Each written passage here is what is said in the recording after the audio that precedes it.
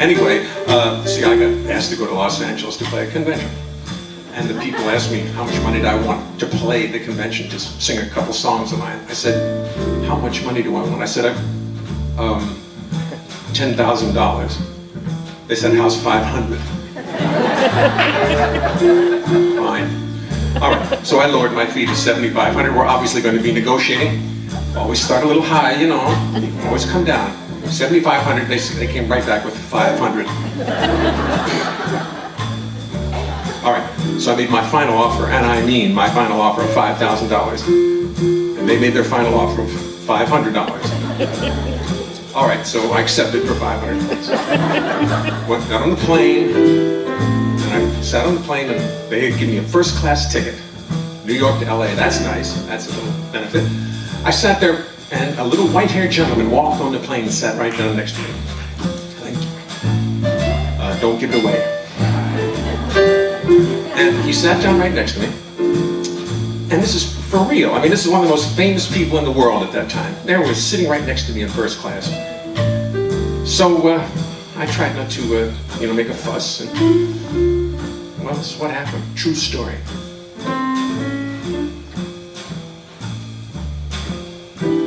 Take my seat aboard the plane, and what is this I see?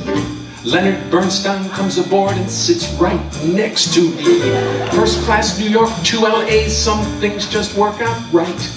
I'll be sitting next to Leonard Bernstein this whole night. Maybe I should just act like I do not recognize him. Be real cool and do my best not to antagonize him. Now we're rolling down the runway, next stop is LA. I am nonchalant like I ride next to Lenny every day. Naturally I turn to him against my own advice. Introduce myself and find that Lenny's very nice. Soon we start to chat and drink and talk about our lives. We talk about our children and our wives. But what a lovely fellow, what a lucky day. Me and Lenny side by side, New York to LA.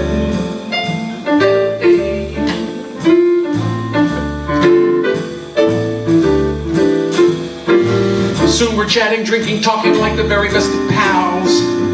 Talking music, life, art, death, root canals. Now he's interrupting me, but really that's okay, 'cause he's a lovely fellow and he's got a lot to say. I recite some songs I wrote, he recites them back. For poetry and music, he seems to have a knack. He tells me that his new show closed and now he's feeling beat, and he's not used to dealing with defeat. What a lovely fellow, what a lucky day. Me and Lenny side by side, New York to LA.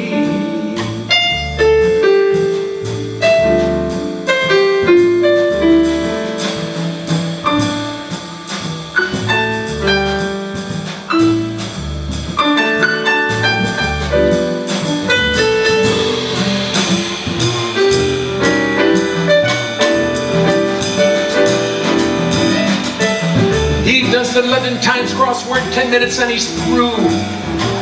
Does the puzzle with his pen, I do not have a clue. What an intellectual but a warm and friendly guy. We talk about the world below as we sail through the sky.